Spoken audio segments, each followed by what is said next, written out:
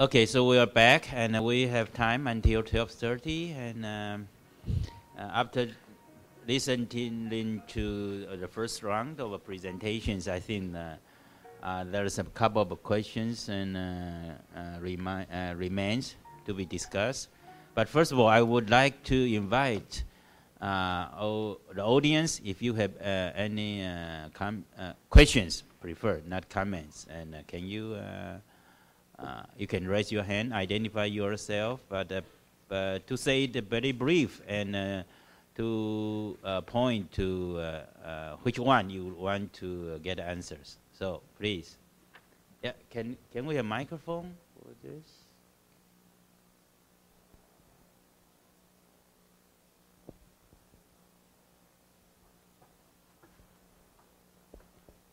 Thank you for your sharings, professors.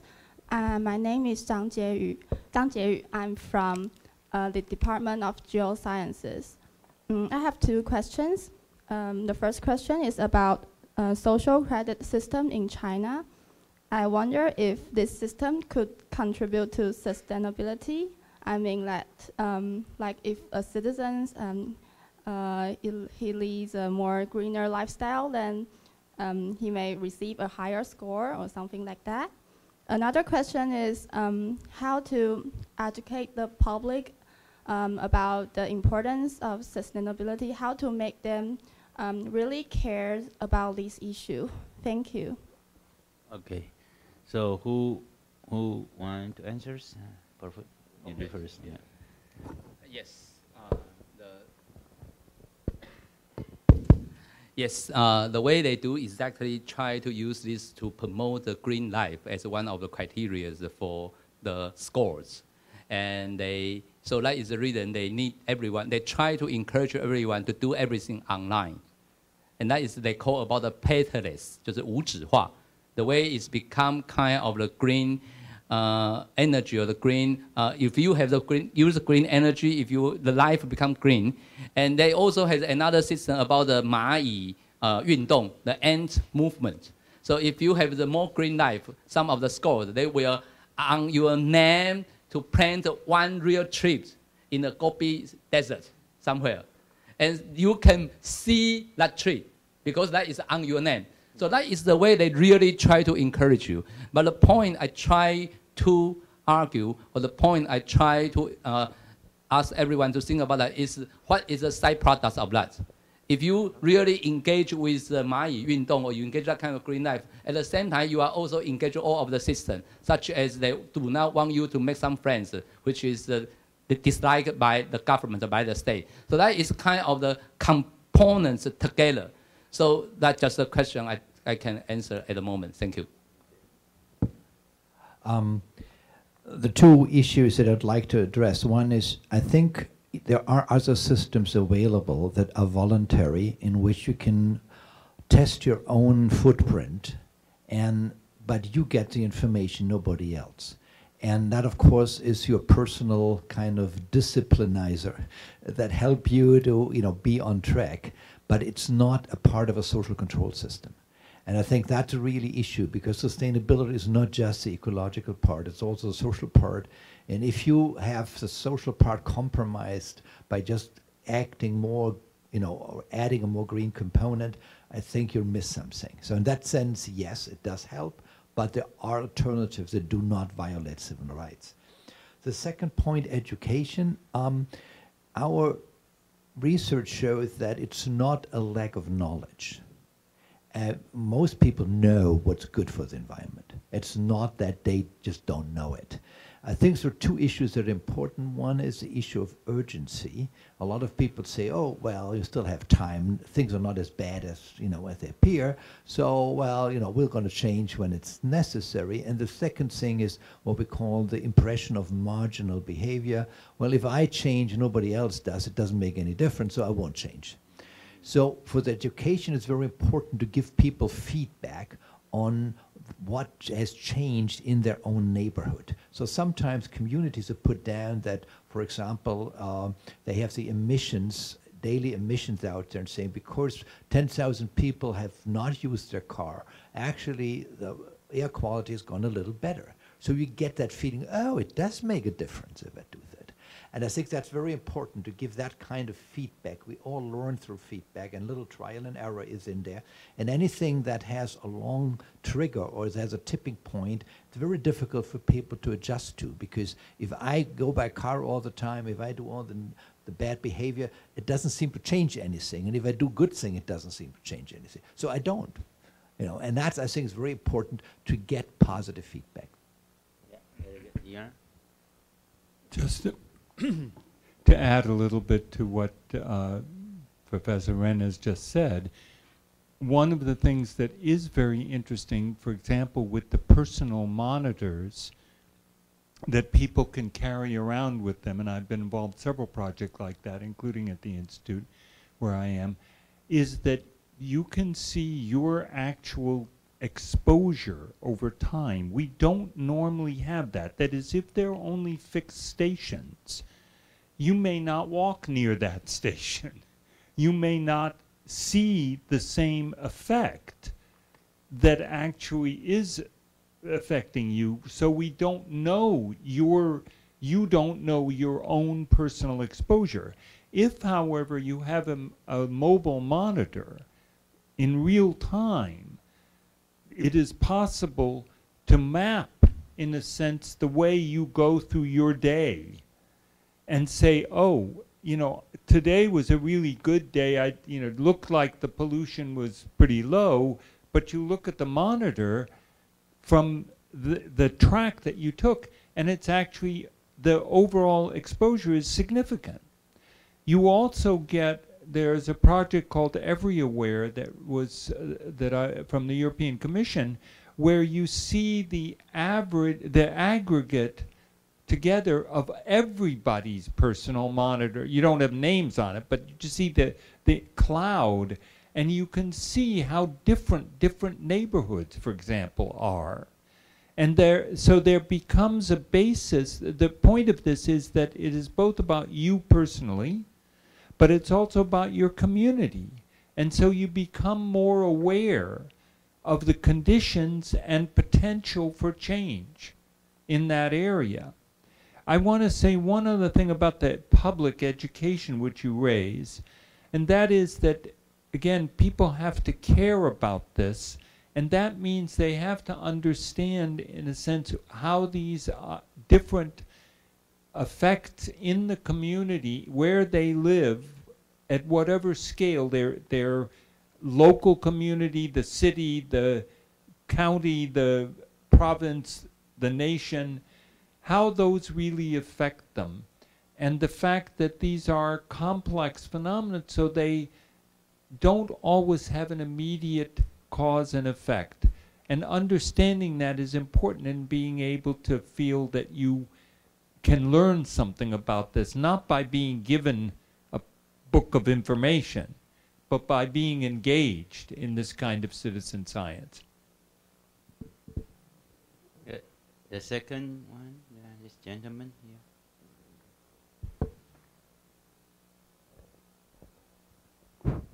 My name is Manase again. I'm from the Department of the Climate Change and Sustainable Development. So from my point of view, I think an alliance between globalization, digitalization, and also sustainable development may be unfair for a part of the world, another part of the world, because like the goal, one of the goal of sustainable development, it's like social inclusion. And when you know that the world, they experience the globalization effects in different aspects of lives, such as economic, social, environmental, and political, and which countries, including China, and also the 4 Asian tigers, like Taiwan, Singapore, South Korea, again, they are champions of the globalizations.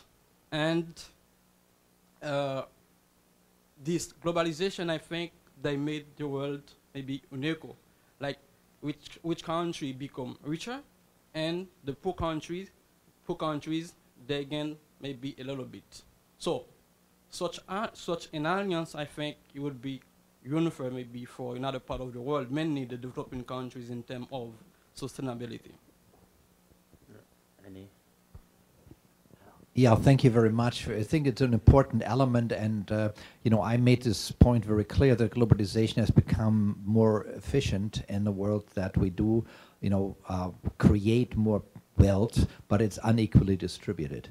And the unequal distribution basically is between the poor and the rich in terms of class and individual. A lot of the poorer countries have actually made a strong step forward in the globalization, also a lot of developing countries. So it's quite interesting to see that a lot of countries that 20, 30 years were called a developing country are now a threshold country, and some of the threshold countries have become almost like OECD countries. So yes, globalization has given some of them a real opportunity because they could now compete on the international markets, and they are now on equal footing with the industrialized nations of the past. However, those who were not able to compete fell behind. And that, of course, is the real problem that we have, and it's even worse if you go within countries. So the gap within countries is much higher than between countries in terms of the changes that we have seen over time. So I think what we do need first is on the national side, we have programs that redistribute the wealth and also provide more opportunities for the poorer people to become a part of the economy, and at the same time to have trade rules that protect the most vulnerable one, and at the same time reduce barriers between those who can compete. Okay. Anyone? One, two. Yeah. Yeah, just a very small comment on the last point. I think the other thing besides the economics in this, I mean, this is slightly off at a tangent, but it's worth mentioning, is that it seems to me that there is an increasing political viability power of some of the small countries, and the Paris Accords in many ways were driven by some of the smaller developing countries rather than the big giants. And I think that, I mean, I hope that's a continuing trend, and that it does maybe signal that there are other mechanisms that could be employed that help not necessarily directly in the economics, but do impact how we respond to globalization issues, in this case SDGs, for example, or climate change, for example.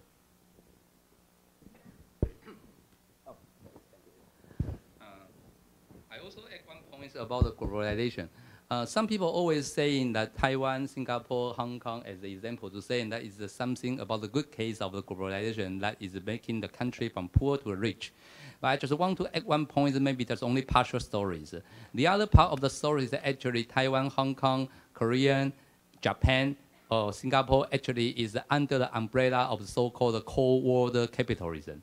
That is, means they are the friends of the Americans. So in that sense that they can produce something and sell to the Americans, that is the biggest export markets at the time. That is the reason you can see that Taiwan, Singapore, Korean example, they don't have the oil, obviously, and their population is not big enough to consume the oil petrochemical products inside the companies. But why Taiwan has a Formosa, for the petrochemical companies is the biggest, one of the biggest in Asia, in the world, also in Korea, also in Hong Kong, also in Singapore. There has a huge petrochemical industry in their countries. The main reason just because that is the good friends of American. They want to install their influences. They also want to kind of restore their petrochemical facilities from the domestic country to outside. And why they not move to the Middle East where at that of the oil resources at the time, about the 1980s or 1970s? Because at the time, particularly for the 1980s, they put to the history. The 1980s, there has a lot of the dissatisfaction within the Middle East after the Iran-Iraq war. So that is the reason Americans refused to install their facilities, infrastructure to the places where there has the oil resources for countries, only to some of East Asia countries. So globalization is only part of the story why there is the Asia Tigers. The other part is very important is the global political economy context in the context of the Cold War capitalism under the umbrella of the American-led Western societies. That's my comment. Thank you. Okay. There's one question. Can you regarding identify yourself? My name is Jonathan Lu. I'm a consultant at information technology field. In Ian's speech, okay, you mentioned that sustainability, actually behind this concept, there is awareness of ownership. The ownership, however, can distribute from citizen, commercial company, NGO to the government. My first question is, in your idea, who should lead the charge? In other way, who owns the responsibility on? From the left side of the spectrum, from the individual end, is that a good approach that create boundary proposal communication channel from the citizen to bring some innovative idea to the government? I borrowed the word from Ortwin, boundary negotiation. So I would say smartly design a boundary communication channel, allow the government to allow the citizen to bring up some smart idea after filtering maybe, but can drive the overall operation into a more positive way. If could, is there specific example which is already be conducted in the Europe? Maybe two gentlemen from the Europe could share with us. Or when you can take up part of that, but let me start with the response to it. I think what you're referring to is actually part of a broader question of participatory democracy, if you will, and to the process what we sort of in a research sense talk about transdisciplinary. That is not just interdisciplinary, different disciplines interacting, but interacting in a very fundamental way from the beginning of the design of research or project with the communities, plural, who have some relationship to that issue. The point here is, and I'm guessing that something behind this is that it isn't that the broad public is going to tell the IT professionals, now you should do this as the innovation. That is, the innovation may come from lots of places, but probably in terms of technically, it will come from the technical experts in one sense. But the question is, whose question is it? So the public becomes involved not only in helping frame the design of the development, what is relevant, what is important in the society, but also the way that that is conducted. So efforts to develop materials also means that you have to engage people in the actual discussion of what starts to develop. So is this in fact in the right, I mean, it's an iterative, engaged process. And what Ortwin mentioned with a boundary condition, boundary process or boundary objects in some cases, but a way of working across different levels of expertise, of knowledge, etc. Those are very important in this case. And the responsibility, it seems to be, rests, if you will, with the, on one hand, maybe the government, but also with the industry in a sense to engage across these, and academia, to be willing to engage and not to look at this as a, well, we will go develop and then we'll put it out there and maybe they buy it or they don't.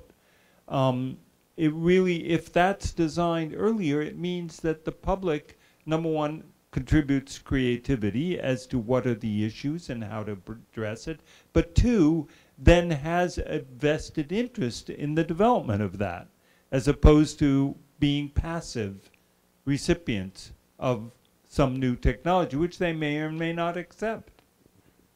Ortwin, you want to add? Yeah, sure. I mean, because there was also the question about how this is being done in Europe. If you look about, how do we get to collective decision making, there are different kind of rationales. One rationale, as you mentioned, is, or it's been said before also by you, is, experts know best. So we have an expectocracy that we ask experts and they make the decision, everybody else is happy with that. You could have something like majority vote, which basically says it's better to have 51% happy than 49. And so if the 49 are unhappy, well, at least the majority is happy with what you're doing.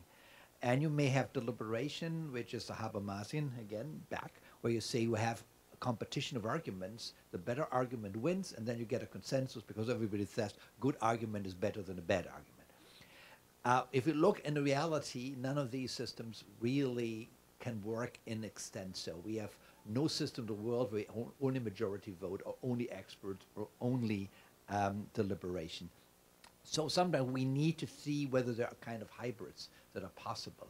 One hybrid is club bargaining, and that's done very often in Germany. Club bargaining means you get all the parties together in a closed room, and they bargain about the best decision as a compromise. And we have this right now in Germany, the so-called coal commission. The question is, when do we want to phase out coal? The environmentalists say 2025. The industrial people say 2045, and so they say, well, let's do it 2035. So you add the two numbers and divide it by 2. That's a bargaining club. Whether that makes sense, whether there are good arguments behind it, doesn't matter, you just bargain. That is not always a very good policy. It's a fairly good policy if you divide income from companies, half gets the employers and or the stakeholders as shareholders, half of it gets the workers. So that's fine, it's fair, and that's okay. But for a lot of issues on climate change, bargaining is not the right thing to do.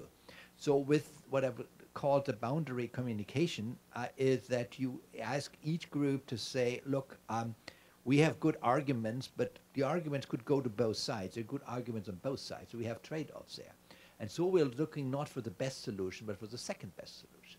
And if you can find a consensus on the second or maybe even third best solution, where you can say, I can still tolerate that solution, and every party says I can still tolerate that solution, then we'll have a progress. It may not be the optimal solution, but somebody is going to be, not privileged. But it's something where you can say you get something like an agreement, and it's like of a compromise, but it's more than just saying, I give in here and you give in there, because that's often what compromise is. It's much more, well, with my arguments, I can still support that option. It's still in my interest or in my value. I had a better one, but I could live with that. And if you can live with it too, then we can find an agreement. And that's something where I believe in a lot of environmental negotiations that is good. It's done rarely. We have seen some of these kind of negotiations also in Germany. But the German model is still highly influenced by the club bargaining model. To add to that, I think one important word that we can get in trouble with, which is optimizing or optimal, because values are involved. So there may not be an optimal solution in some even technical, there may be technical optimization, but that may not be the appropriate metric when this is a question of the interests of a very broad segment of the public. And that we have to directly face, whether through the various means that Ortwin has just outlined.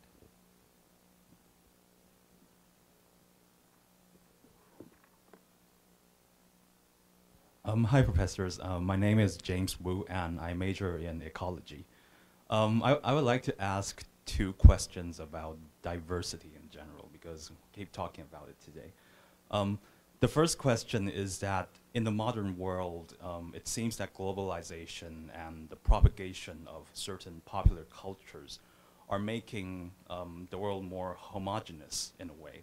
But on the other hand, you also have immigration, multiculturalism, and even polarization, which is sorting people into all these different categories.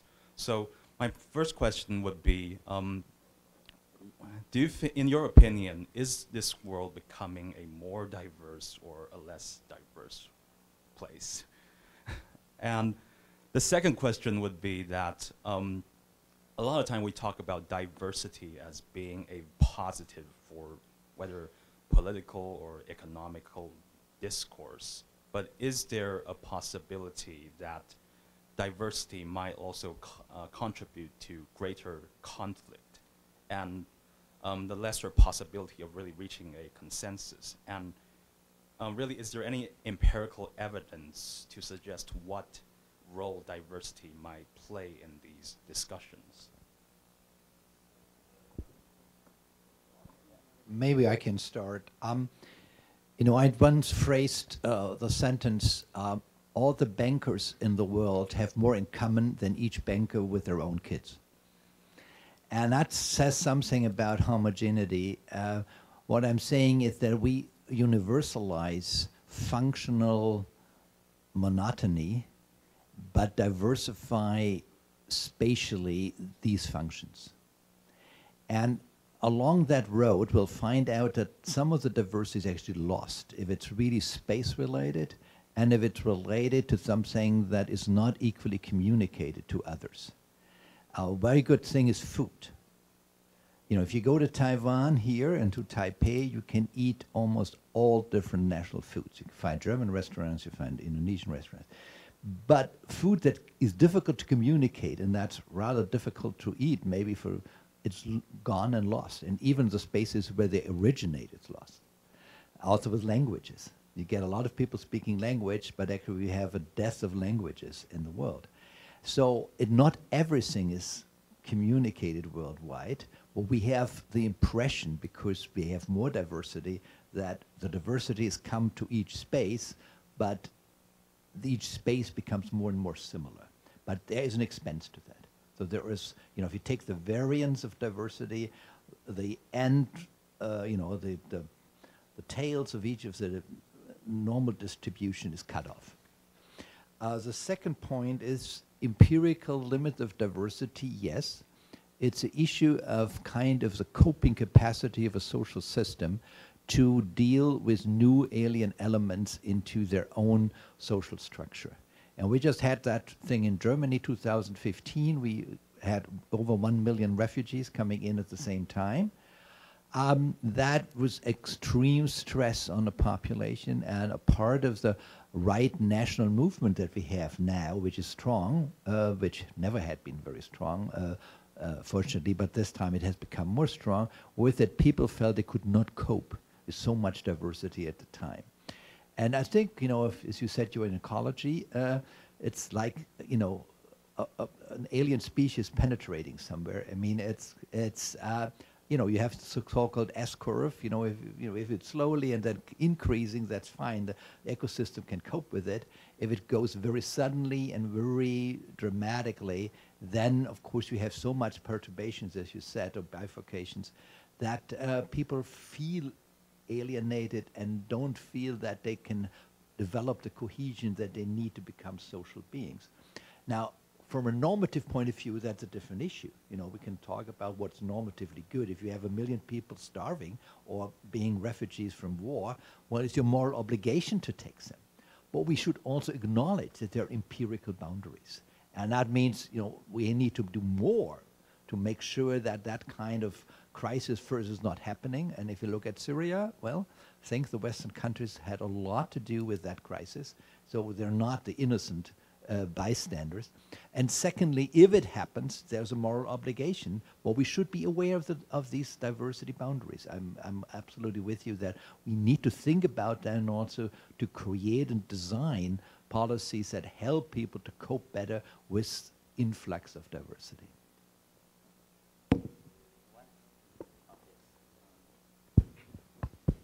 I think this question can answer in two ways. The number one is about the good diversity or the bad diversities, or the how to promote the good diversities. I think the diversity is related to the institution and then related to the resilience. So if there's a good diversities and there is a better institution to promote good diversities, so when there is some of the disaster coming out, there will be a better resiliences to promote or to resilient back to the normal situations. So the diversities need to be discussed together with the institution. So become which institution, which political system can promote what kind of diversities. And normally, democratic institutions usually will have the more better resources and the better institutional design and the channels to promote better, more the diversities. And then that when any kind of the resilience come out, there will be better resilience points. That's number one.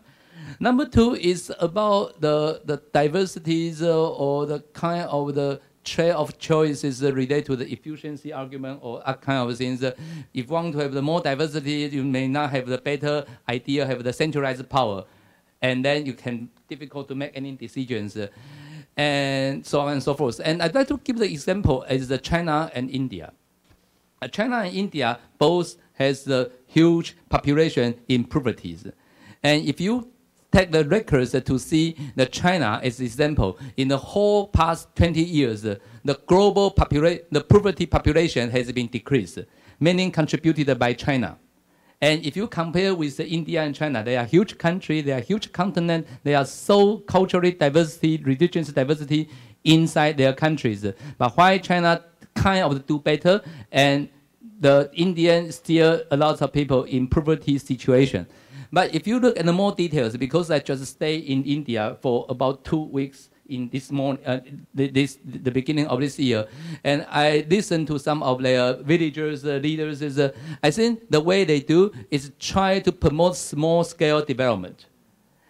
And China is the large scale, and by the big companies. So everyone go to the industrialization because there's only one choice. So they are really get rid of the poverty at the same time get rid of the rural life. Is this something we really want? Although China in the records, they just only reduce all of the poverty, reduce something about the human big hunger issues within 20 years. But if you look at that, they are not that happy, or that kind of degree of happiness, if you want to say that. If you go to see India, they are still poor, but they are still happy. They are happy. The argument is put the smile face put a permanent smile in the people, in the face of the poor people. So the way of understanding of the sustainability, the way of understanding diversity can be very different in China and in India in terms of the poverty reduction process as well as the diversity. That is my comment. Thank you. Quick comment, particularly from the United States, where, as you may know, we have a serious problem politically, which is in some sense very much driven by the fear of diversity. And the interesting thing is that many of the voters who support Trump voted for him not because of direct threat to their livelihoods where they are. The places that actually are more diverse were not so supportive. The places that were supportive were places where they feared there would be others coming in, and that then it would change, but they had no idea what that would be. So the point that I think is worth considering is it's also the perception of that diversity and the fear of a different, the other, when you have no experience with the other. It's a very odd contradiction, basically. Any further questions? If back, in the back, no? Yeah, one more, yes, this back first. Okay, so two, can you finish this one first? Yeah, way back.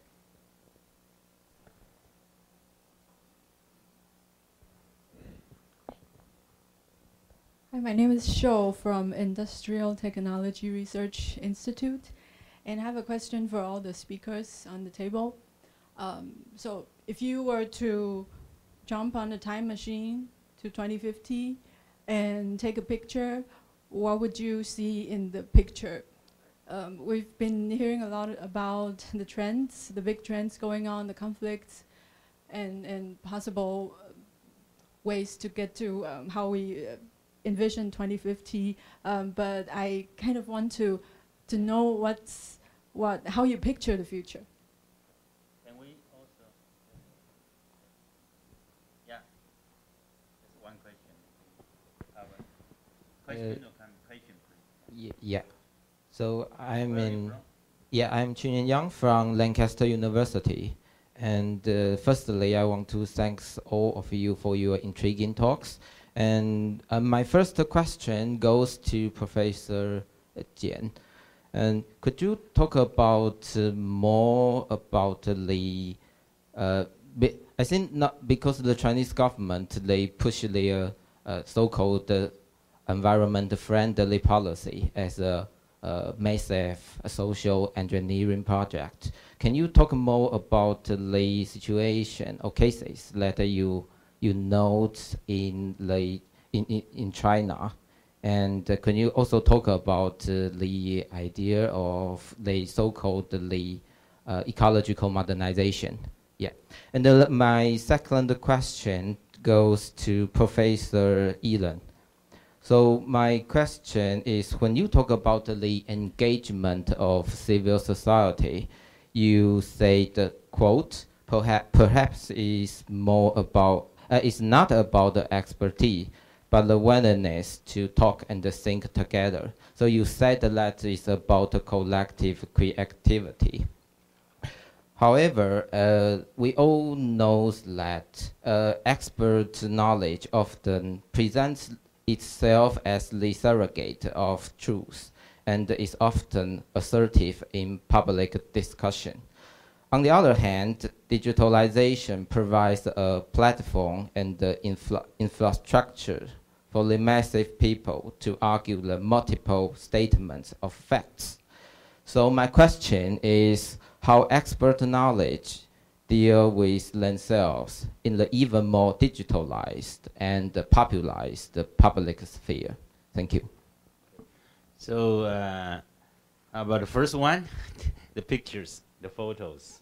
Okay. Yeah.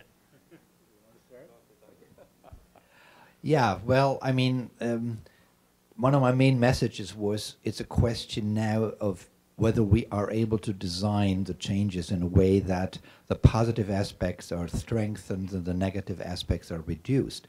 And that is a key question. And if they're not able to do the design, I see 2050 we're still based on coal and oil, and we're running into big problems in terms of climate change, because then we're going to have all the negative impacts clearly seen. We'll have a digital world in which 30% of the population is extremely rich and 70% extremely poor. And we'll have a collapse of probably the global system in which nationalism comes back with a lot of Cold War aspects, not just between two, but between multiple nations. So that's a pessimistic view. And it's not something where I say, oh, it's very unlikely. Unfortunately, it is, it has a high likelihood.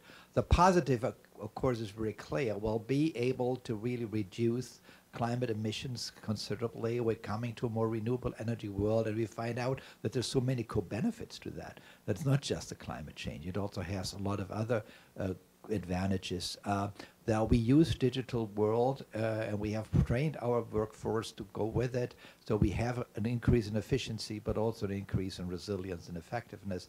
And we have a clear, good governmental system that makes sure that the opportunities are distributed fairly and that the extra income that's being earned through the digital and other types of innovations that we have are, fairly and justly distributed among those who need it.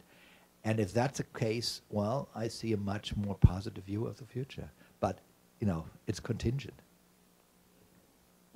So we will leave you two to answer the rest too, but I can add a little bit. For the fourth economies of Germany, 2050, there will be no coal. There's a coal. That's for sure, because by policy.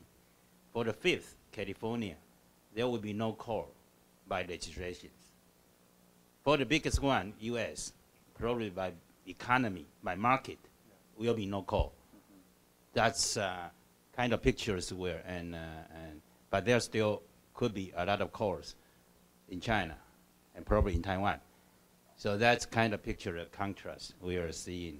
Ilan, just a very quick comment, because we spend a lot of time talking about that in this World in 2050 report, and the just a broad, I don't know how to answer the question of what that image is, because people have very different ones, but I think the points that were just made are important.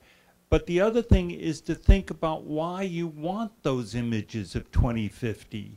And the point is that you're trying to get away from thinking from today forward, which keeps the path dependence, the thinking of now, and try to jump and say, where do I want to be in 2050, which is the way we tried to work on this report, and then come backward, which does not eliminate, but it tends to minimize some of the path dependence in our thinking.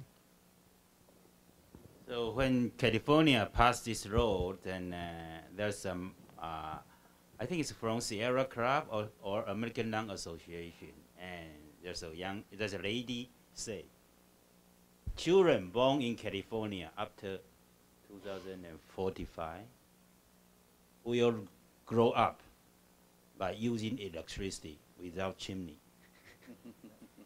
That's the image. Okay, so that's tough questions for you too, right? Gentlemen. Yes, that number one is about the imagination of the 25 years later. I think more. I just want 2 points. More just not in addition to the core issues or the carbon issues. I think the number one will be robust and the digitalization. 25 years later, we will be a lot of robots in our daily life, no matter you like it or not. Number one.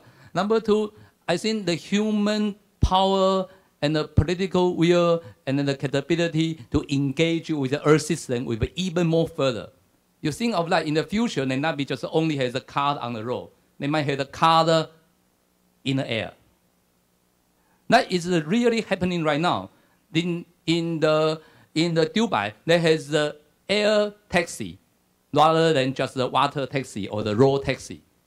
And the drone can deliver some goods for the Amazons that in the future also can deliver the people.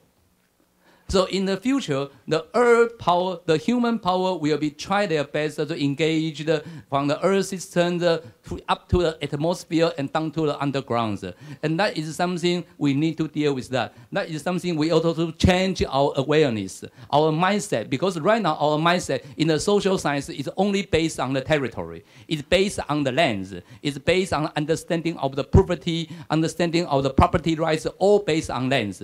How about the property right issues in the air? How about the other issues on the ground? That is something really happening right now only in the movies, but in the future will be in our life.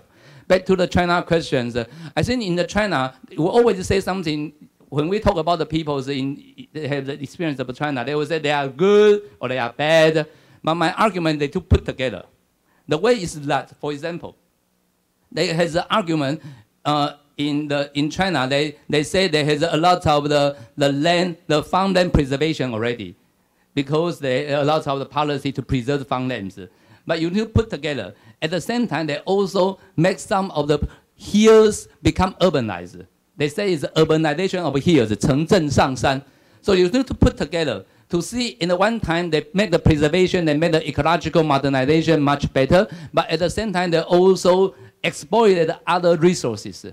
You put another way, in Beijing, the underground water level has been preserved and be secured.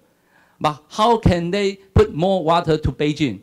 They transport the water from the middle part of the China to Beijing. That is the Nanshui-Bei, South Channel Water Transfer Project. But do you know how they transfer the south? Where is the water from the middle part of the China? They make the geoengineering. They made the weather modification over the ground. So the cloud water resources in Hubei or in Shanxi has been forced to make the mangrove forests down to the ground and transfer through the channel to Beijing. 3 or 4 years after, the Beijing will organize the Winter Olympic Games. And Beijing may not have the snow. So the crowd over the Yangtze River in the Hubei provinces will, through this whole process, become the artificial snow for Beijing. So that is the situation. You not just only see the Beijing water preservation, you also need to see other places has been exploitation. And you put together, become what I call about the green developmentalism. And if you are interested, I would like to tell the promotion. I have the lectures this Friday. You are more than welcome in the campus. Thank you very much. Very short response to your second question with regard to engagement and creativity. I think the point that I want to make is that there are mechanisms to deal with, first of all, that we are not, despite the way we often are trained, to think about science as being objective, and that we do science, we're objective. First, that we are all operating in a normative space. However we want to do that, who pays for the research, who benefits from it, who doesn't benefit, where does it go, who does not even have access to it, etc. So given that, it becomes an issue not of truth. Somebody once in Brussels at a meeting when I gave a talk about social contract of science said, no, it's about the truth. I said, yeah, and how do you know? What's the truth? The point is, what's the best we understand as part of the social contract of doing science and attempting to falsify what we understand to see if it is really robust understanding and knowledge. And that also means that we have to be reflexive. We have to reflect on how we are doing science. And we have to be open and transparent in that process. And that means also in being more inclusive of other kinds of knowledge.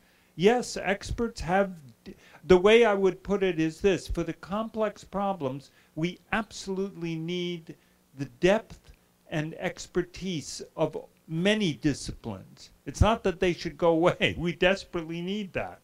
But we also need, so that's necessary, but it's insufficient by itself to deal with the complexity of the issues we face. Therefore, we need not only the depth, but we need the process of synthesis and breadth. And I mean, this was mentioned earlier when you introduced me. I started in laser physics and chemistry, ended up running a company designing learning environments for 230 museums around the world, Disney, whatever, thinking about education and learning in a particular way, and ended up in sociology. And I'm now an expert in nothing, but what I'm trying to do is to help in the synthesis of these different dimensions, not just social science and natural science, but art, philosophy, history, literature, ethics, and that's what we need to keep moving on. Yeah, we have 2 minutes beyond our limit. As you can see, these 3 gentlemen sitting together, we can talk forever. So, and there's so many questions we can ask. I reserve my questions for the next time you come here, because I saw the conflict between the two sides of power in the digitalization in Professor James and the slides of what can we do. So that's, I don't have time to ask, so you don't have time to ask, right? So with this, I will conclude these wonderful sessions, and can you all give the big applause to our audience?